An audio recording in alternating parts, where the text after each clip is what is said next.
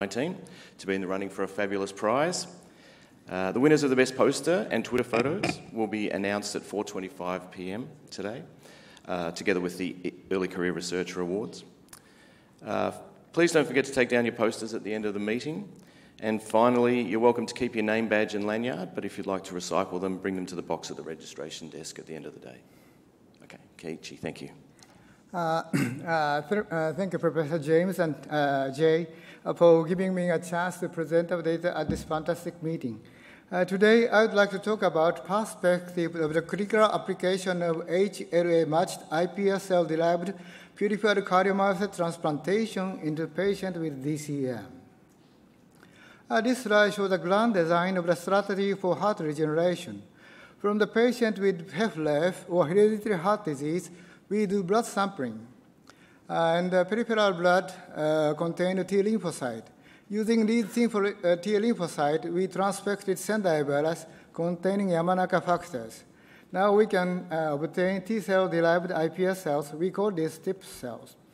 After cardiomyocyte induction, we purify the cardiomyocyte by metabolic selection. Now we can obtain sufficient amount of human cardiomyocyte. Using these human cardiomyocytes, we want to transplant to the patient with DCM.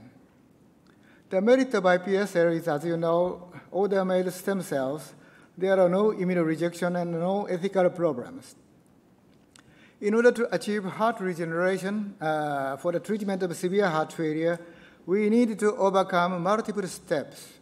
This slide shows the multiple steps: efficient generation of safe and high-quality iPS cells, massive expansion of iPS cells, selective induction of ventricular cardiomyocyte, augmentation of cell division in developing cardiomyocyte, and this is most important, purification of cardiomyocytes to eliminate residual iPS cells or even non-myocyte, and development of efficient cell transplantation method, and preclinical animal experiment to confirm safety and efficacy. Actually, we had overcome all of these steps, so we want to begin clinical trial. This slide shows a strategy for heart regeneration. Multiple-step cardiomyocyte generation protocol was shown. We had isolated Noggin, Wnt, and GCS play an important role for cardiomyocyte induction. And other researchers revealed that the BMP4 activin and Wnt inhibitor play an important role. So serial administration of these factors can induce cardiomyocyte differentiation. And now we can substitute these factors with chemical compound. This is a result of selective induction of ventricular cardiomyocyte. As you know, myosin light chain 2A is an atrial marker, and myosin light chain 2B is a ventricular marker. As you know, most of the lab can induce cardiomyocyte by the mixture of atrial and ventricular cardiomyocyte. But in our hand, we can selectively induce ventricular cardiomyocyte. Even myosin light chain 2A positive cells also expressed myosin light chain 2B, indicating these are fetal ventricular cardiomyocyte. The right-hand panel indicated action potential recording. Please take a look at the control. Control showed ventricular cardiomyocyte-like action potentials. And administration of isoproterenol increased the beating rate and shortens the action potential duration. These findings clearly indicated that they are ventricular cardiomyocyte. Next, ES and iPS cells are one of the most attractive cell sources in regenerative therapies for heart failure patients. However, if non-purified, your ESC or iPS cell-derived cells are transplanted, they will form a teratoma like this. So elimination of the residual stem cells and purification of cardiomyocytes are necessary. This slide shows the ideal strategy for cardiomyocyte purification. As you can see, the red cells indicated cardiomyocyte, sky blue indicated undifferentiated iPS cells, and other colors indicated non-cardiomyocyte. If we can make a special cell culture medium in which iPS cell cannot survive, and cardiomyocyte cannot survive, we can easily obtain cardiomyocyte. In order to achieve this, we had performed a lot of experiments and spent 10 years. And this slide shows a gene chip analysis of the ES and the cardiomyocyte. The right-hand panel indicated a metabolic pathway. As you can see, most of the cells uses glucose as an energy source. And glucose 6-phosphate was changed to DNA and RNA via pentose phosphate shunt. And amino acid synthesis pathway, 3-phosphoglycerin was used to generate amino acid. And the final product of the glycolysis pathway, pyruvate, is incorporated into the mitochondria and incorporated into the TCA cycle. The enzymes that were strongly expressed in the ES cells were shown in sky blue, and the enzymes that were strongly expressed in the cardiomyocyte were shown in red. As you can see, the glycolytic pathway is differently controlled, and DNA synthesis pathway and amino acid synthesis pathway were strongly expressed in the ES cells. In contrast, the enzymes that were in the TCA cycle or oxidative phosphorylation pathway, cardiomyocytes strongly expressed. Next, we performed fluxome analysis using carbon-13 labeled glucose. To make long story short, I will explain this slide. As you know, ES cells and iPS cells are highly proliferative, so they incorporated glucose by 100 times more than that of cardiomyocyte. And these glucose were used to generate nucleotide and amino acid. And final product pyruvate cannot be used. Pyruvate was changed to lactate, and lactate was discarded to the media. So highly proliferative ES and iPS cells have activated glycolytic pathway and generate nucleotide and amino acid. In contrast, cardiomyocytes are less proliferative.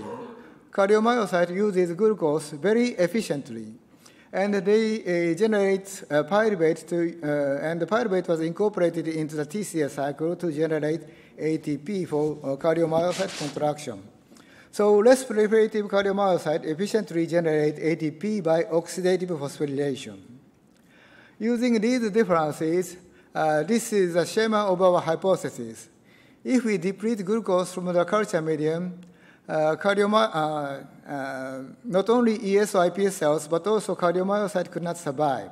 However, if we administer lactate into the culture medium, only cardiomyocyte can survive under glucose-depleted condition, because cardiomyocyte expressed lactate transporter, and lactate was changed to pyruvate by LDH, and pyruvate was incorporated into the TCA cycle, so cardiomyocyte can survive. This is a time-lapse imaging of human ES cell-derived embryonic body under glucose-depleted and lactate-supplemented condition.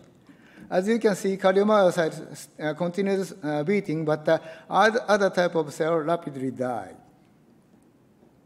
Next, we performed amino acid consumption analysis in iPS cells.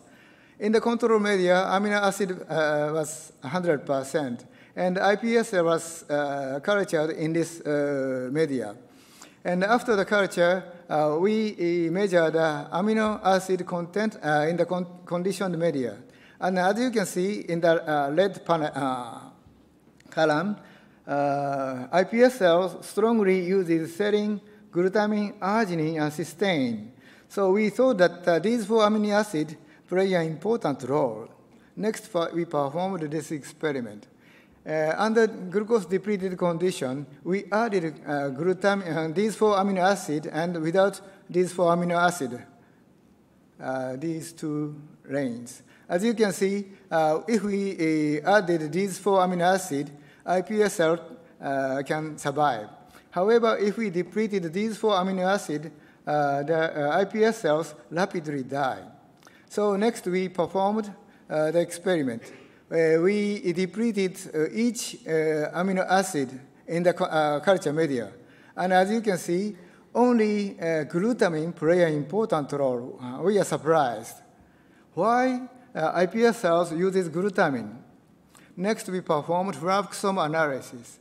Fluxome analysis revealed that the human ES and iPS cells uses glucose and glutamine as the two major energy sources. So they live under glucose and glutamine. So if we depleted glucose and glutamine from the culture medium, human pluripotent stem cells rapidly die. However, if we administered lactate or pyruvate, they strongly incorporated lactate or pyruvate, and the lactate was used. Cardiomyocytes abundantly express aconitase 2 and isocitrate dehydrogenase, and their TCA cycle was well developed.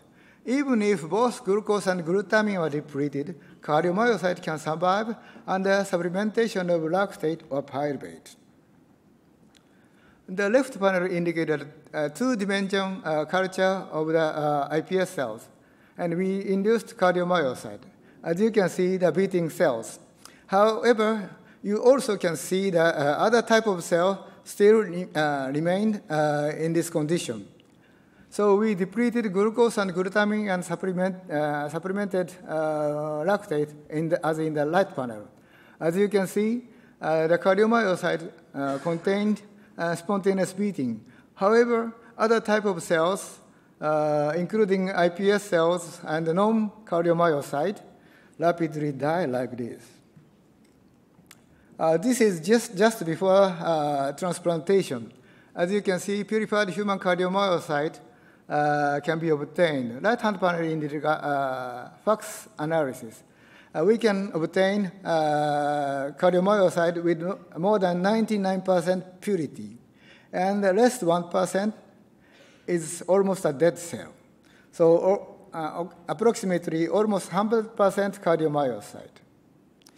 So next is a teratoma formation experiment.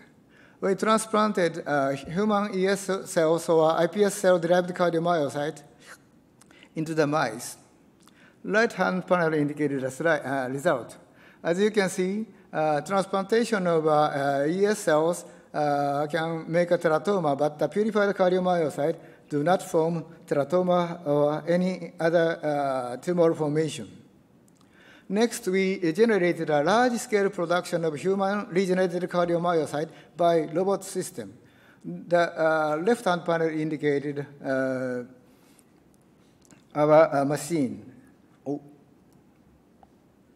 And this is video.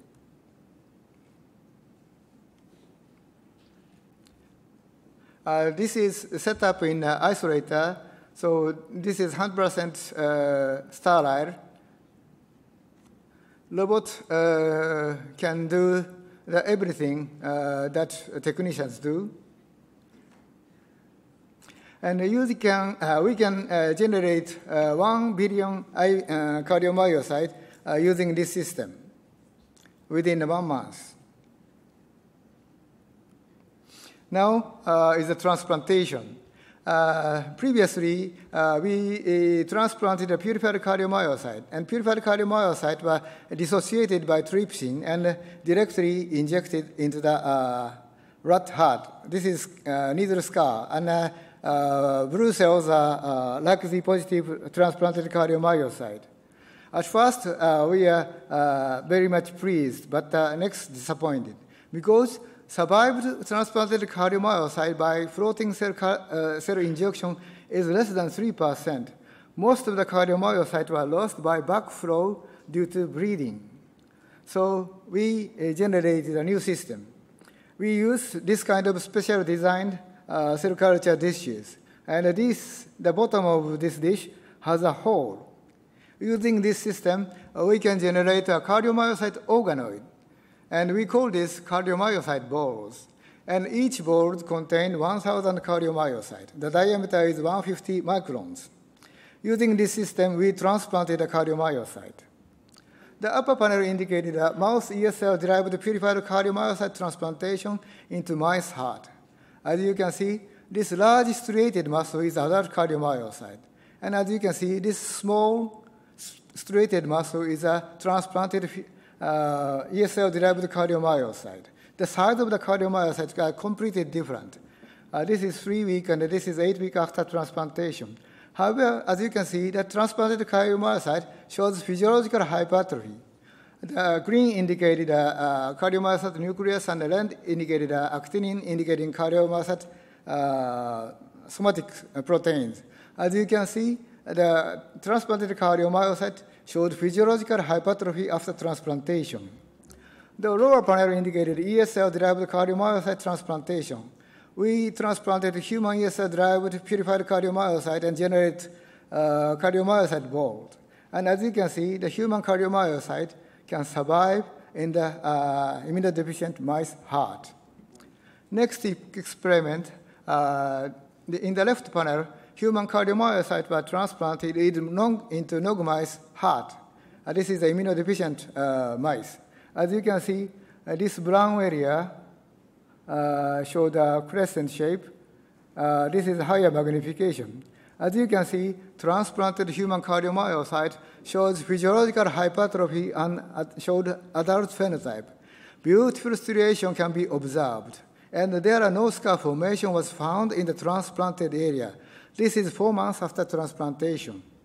The right-hand panel indicated a human cardiomyocyte transplantation into nog mice skin. This is 1 year after transplantation. I will show you the video. As you can see, the transplanted human cardiomyocyte formed a strong cardiac muscle and beats spontaneously. This is 1 year after transplantation. And very interestingly, as you can see, there are new vessel formation into this cardiac muscle area. This is another experiment. We transplanted human cardiomyocyte into NODX skid lad. As you can see, this is in the scar area, and this right red area is a transplanted human cardiomyocyte. This is human nuclear antigen. As you can see, the transplanted cardiomyocyte formed a strong cardiac tissue. The center panel indicated echocardiography. Upper panel is control, and the lower panel is cardiomyocyte transplantation. As you can see, anterior wall showed spontaneous beating. And after 2 months, and they showed a physiological hypertrophy, ejection fraction can be improved. Next, we transplanted common marmoset monkey ESL-derived cardiomyocyte into common marmoset monkey. We generated a monkey ESL-derived cardiomyocyte and generated cardiomyocyte ball and transplanted. We marked these cells with lead dye and transplanted. As you can see, the transplanted cardiomyocyte can survive in the monkey heart. In the right panel, we transplanted human iPS-derived cardiomyocyte. We marked these cells with mitotracker lead and the GFP, and as you can see, the human cardiomyocyte can survive in the monkey heart. And this is 3 months after transplantation. So monkey is a good model for transplanting a human cardiomyocyte. Next, we developed an original transplantation device. As you know, the tip of the needle has a mesh and a knife. So this cuts the vessels. So this increases the bleeding. So we made a specially designed needle like this. And they have 6 side holes like this. And we transplanted cardiomyocyte like this. And each red dot indicated a cardiomyocyte ball. This is a video. This is a micro mini beak. The weight is approximately 10 kilograms.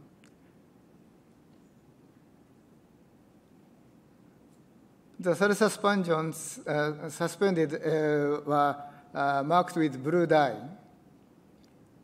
Please take a look at the injection site after removal of the needle. Smooth tip of the needle does not damage the vasculature to reduce bleeding. As you can see, there are no bleeding. This is a protocol of the first in human clinical trials scheduled at the end of this year or next year. We obtained HA haplotype Homo iPS cells from Kyoto University. This was made by Shinya Yamanaka. We used this HLA Homo iPS cells. We generate cardiomyocyte in Keio University and with transplant. So DCM with stage 3 or heart failure, 3 cases will be included. So we had screened the HLA and had found that the HLA-6 class matches. Japan is an island, so very isolated. So there are 3 major HLA classes in Japan. So the most frequent HLA matched cells matches 16% of the Japanese population. So this is summary and future plan. We had succeeded in generating patient-derived iPS cells by Sendai virus, inducing ventricular-specific cardiomyocyte, purifying them with more than 99% purity, and has developed transplantation device. The transplanted cardiomyocyte formed mature ventricular phenotype and survived in the nog mice heart and skin for a long period without making any teratoma or other tumor formation. We will use HLA-matched human iPS-derived cardiomyocyte and begin a clinical trial to perform transplantation into patients with DCM next year. Thank you very much for your attention.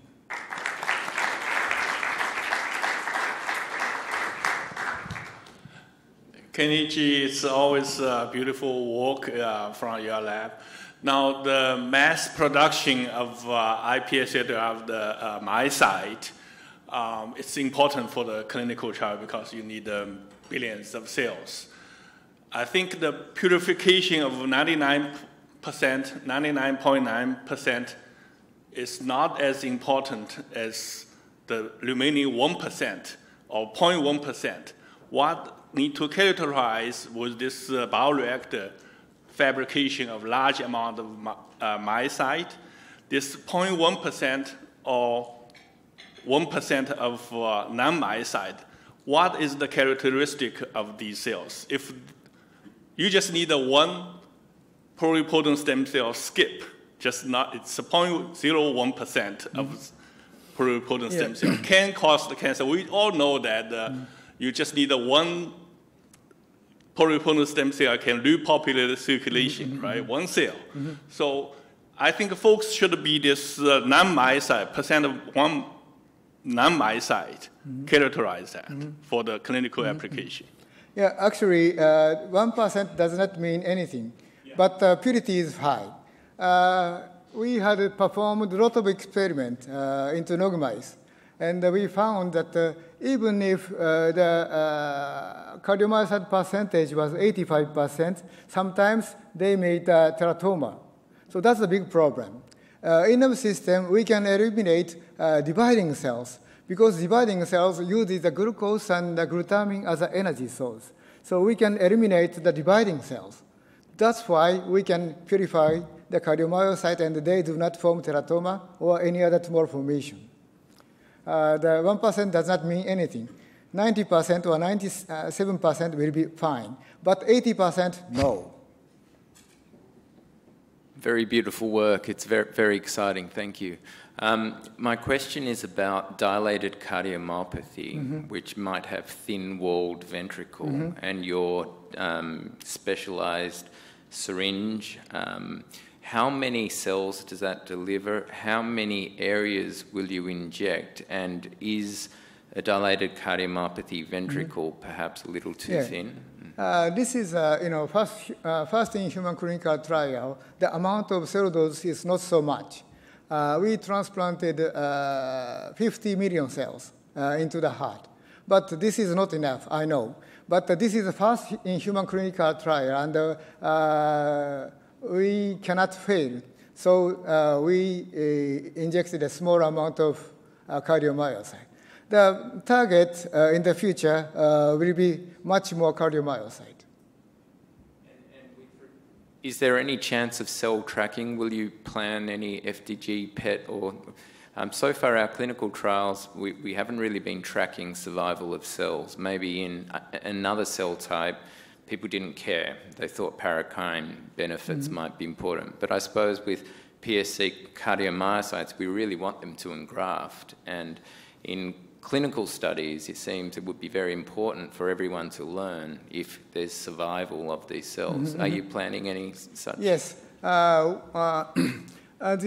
I have shown you, the metabolic pathway of the transplanted cells and adult cells is a little bit different.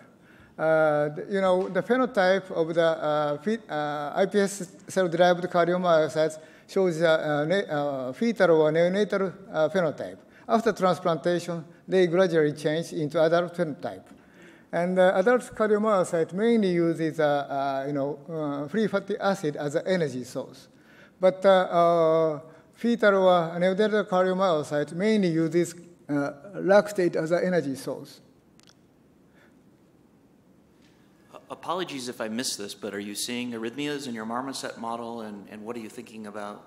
What are you doing to deal with arrhythmias in your clinical trial? Will all the patients have an ICD? Do you have antiarrhythmic drugs in mind? What are you thinking? So have you seen arrhythmias in your preclinical studies, and what's going to be your strategy in human patients? In the rat model, there are no arrhythmia because heart rate is very high. We transplanted in the pig model. In the pig model, first 1 month, there is arrhythmia. But probably Yuji, Shiba, next speaker, will talk about the monkey model. What are you thinking about in the clinical trial? The first 1 month, there will be arrhythmia. But in our observation, they are not fatal, and we can manipulate these arrhythmia. Size of the cardiomyocyte balls, and what's the major difference you observed between the balls and when you transplant the individual cells? The size of the cardiomyocyte ball is approximately 160 or 170 microns. And each balls contain 1,000 cardiomyocytes. If the size of the cardiomyocyte ball is big, the center will go to apoptosis. All right, thanks very much for a wonderful presentation. Our next speaker is Yuji Shiba from Shinshu University. Thank you.